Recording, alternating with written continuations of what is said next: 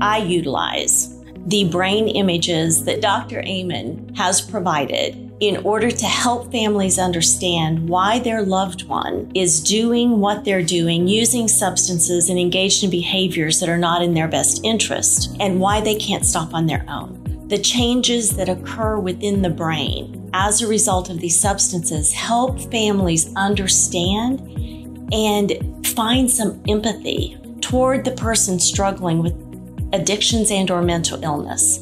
I found it is a very effective tool in helping educate families. We help them understand, and then they become very motivated to want to get the SPECT scan in order to learn more, not just for their loved ones, but for even themselves, like I did exactly 1 year ago.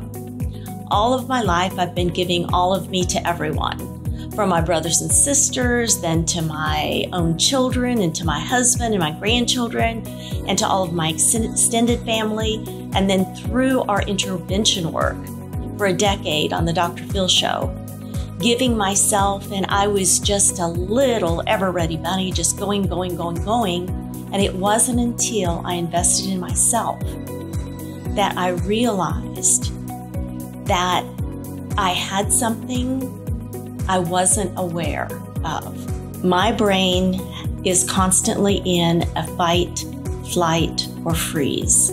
And what I learned is that if I don't take care of my brain, that it will no longer serve me. Being a mental health professional, owning and operating a treatment facility takes a lot of dedication and a lot of commitment and a lot of work.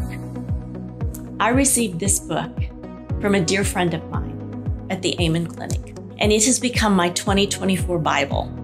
Every single day, I will go to a page like this one. Today, day 232, let's stop blaming mothers.